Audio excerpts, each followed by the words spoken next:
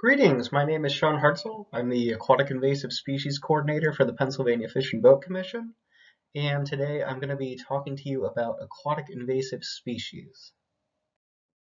So in our brief amount of time today, we'll go over what aquatic invasive species are. We're going to do a brief tour, talk about just a few high-profile aquatic invasive species and their impacts in Pennsylvania. We'll talk about some practices anglers and boaters can use to help stop the spread, what you can do to help us control some of these species in Pennsylvania. And finally, a very important piece, we'll talk about how to report any suspected aquatic invasive species you find to us at the Pennsylvania Fish and Boat Commission. So aquatic invasive species are considered a subset of alien species.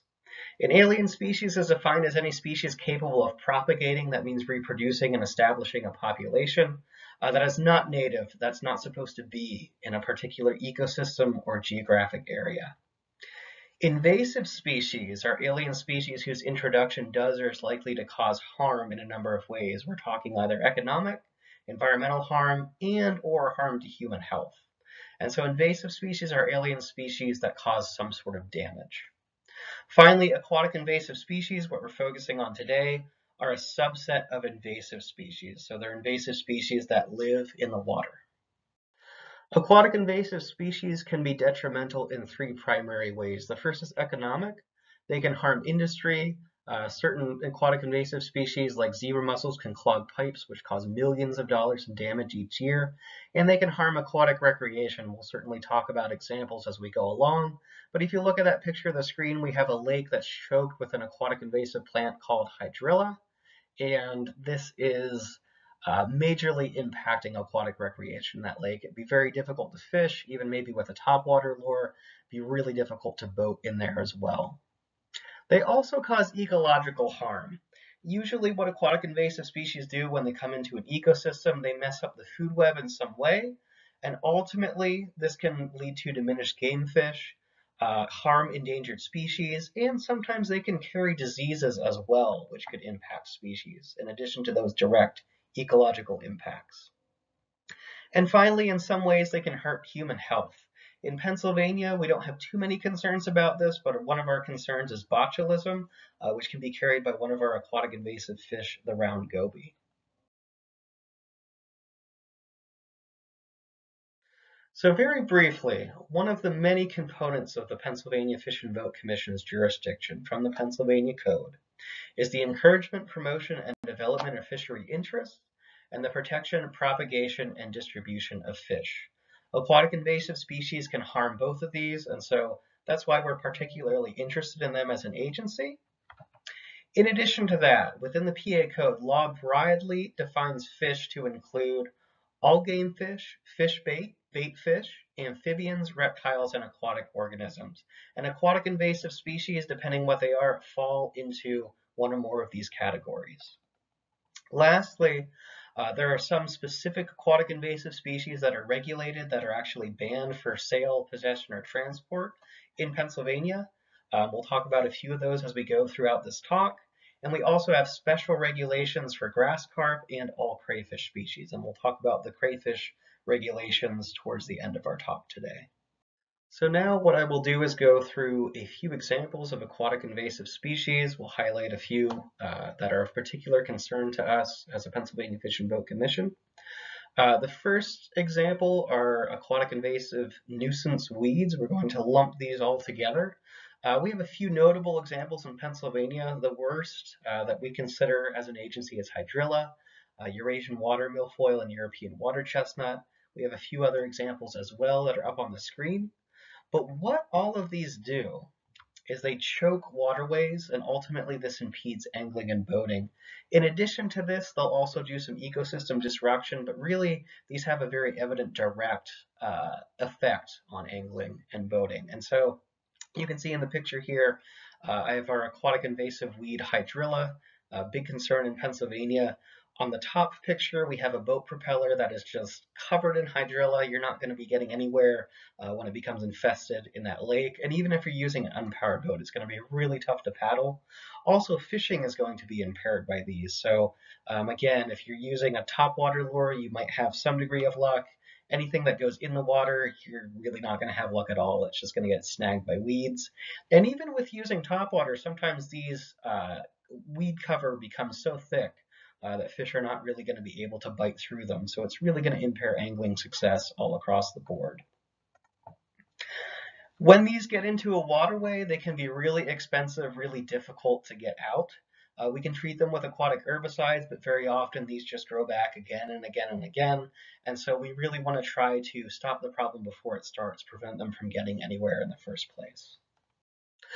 One of our major aquatic invasive fish species of concern in Pennsylvania is the northern snakehead. Northern snakehead are from Asia. They're obligate air breathers, so they will actually swim to the surface of the water column to breathe. And they can attain very large sizes. The world record was captured just shy of 2 years ago in the Potomac River of Virginia. It was 19.5 pounds. Currently, Pennsylvania does not track any size records for northern snakehead. Northern snakehead are of major concern for fisheries because they can substantially alter fisheries. When snakehead come to town, it affects almost every other fish in that fish community.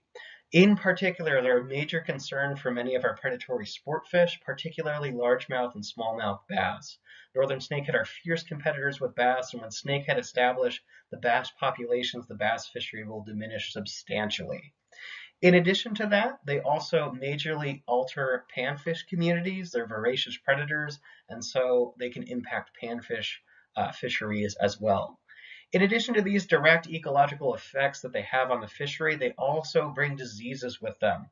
Northern snakehead carry largemouth bass virus. It appears that snakehead themselves are not really affected by the virus, they're just carriers, but that can have substantial impacts on our largemouth bass populations.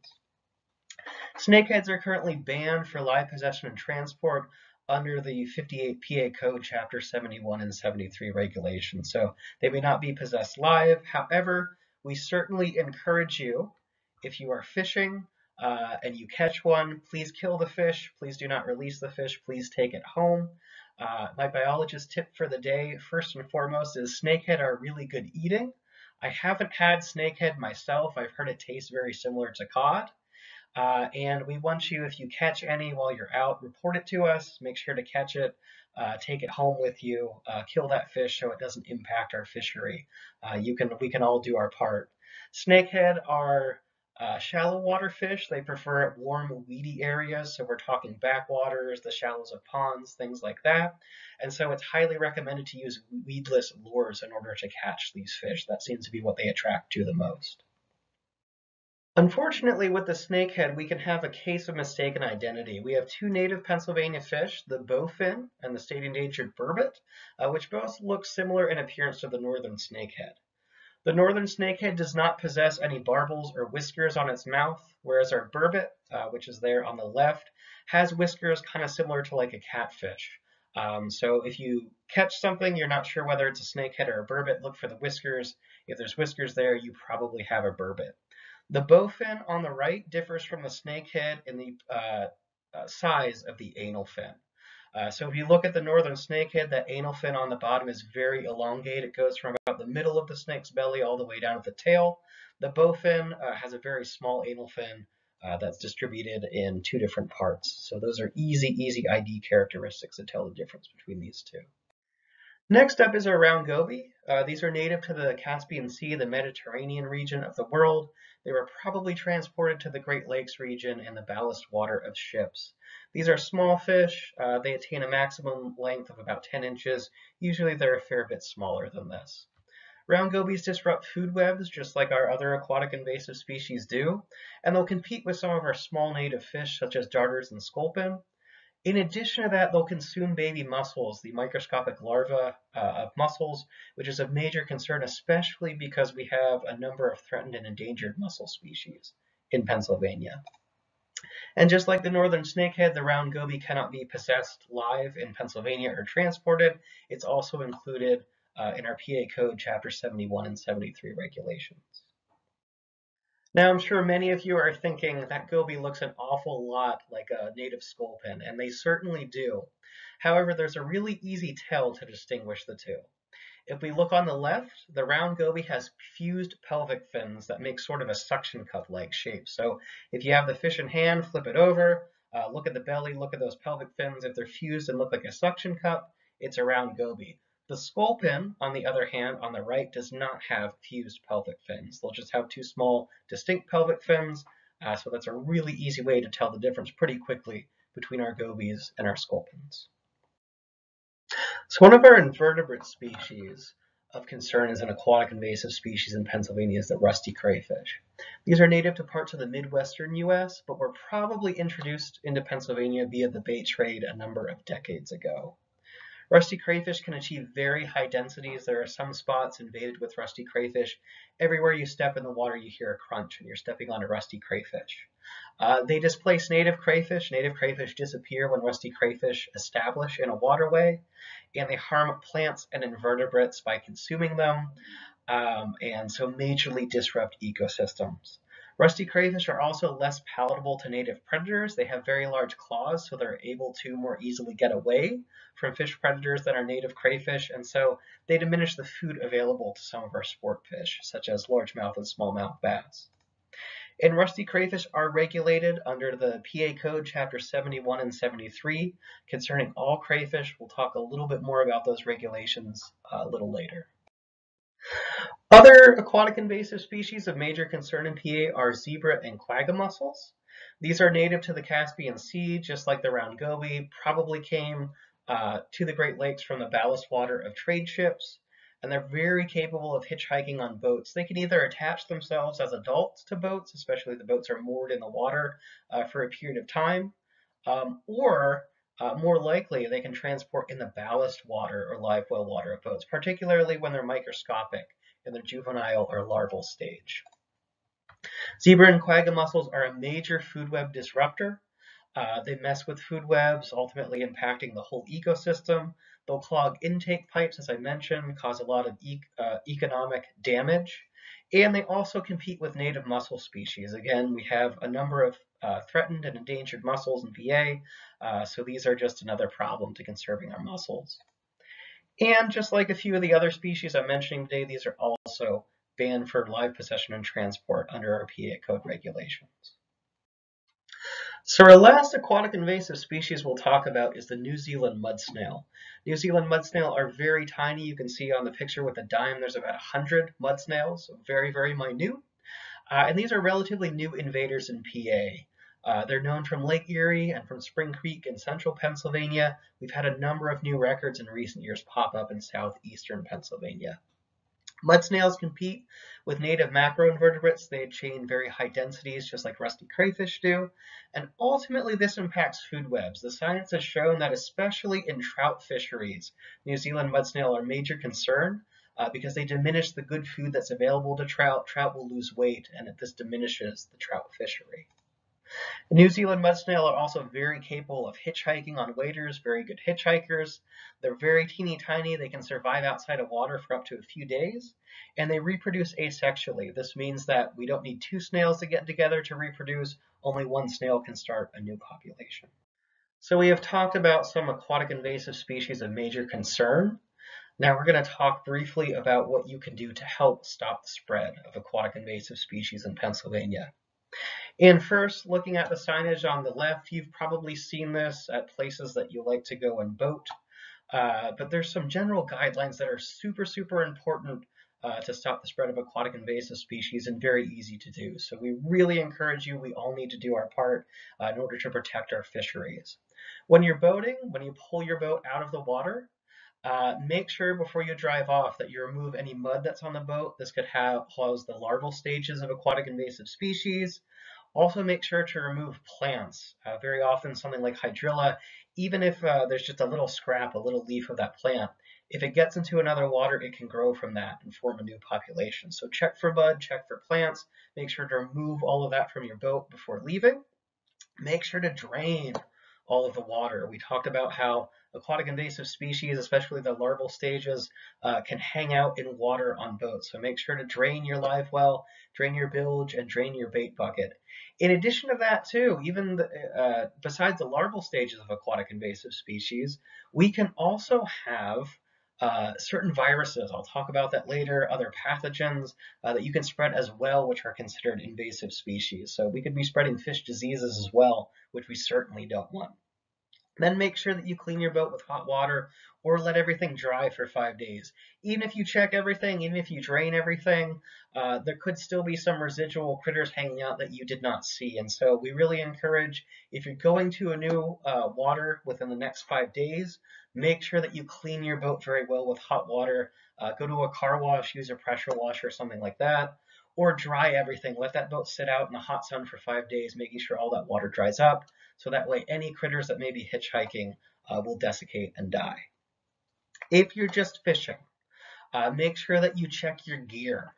So we have over here on the left-hand side some general guidance. You've probably seen this before, posted at places you like to fish, about stopping aquatic invasive hitchhikers from your angling gear.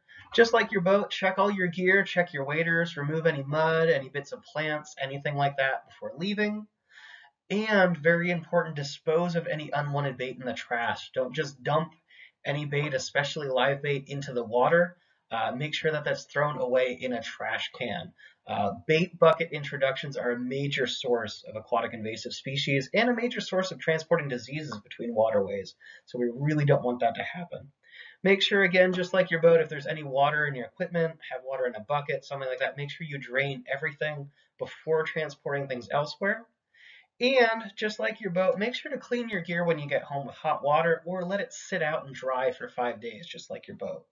Lastly, never release any plants, fish, or animals into a body of water unless they came out of that body of water. So if we're collecting bait somewhere, we're using it elsewhere, do not release any of that bait into that water.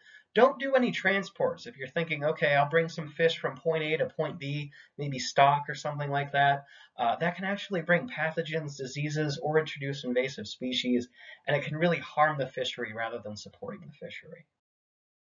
So we just want to really emphasize making sure to drain your live wells, making sure to drain your bait buckets. Don't transport fish or bait and release them between waters. We mentioned that in the previous slide, but this is really key, really important to preserving our fisheries.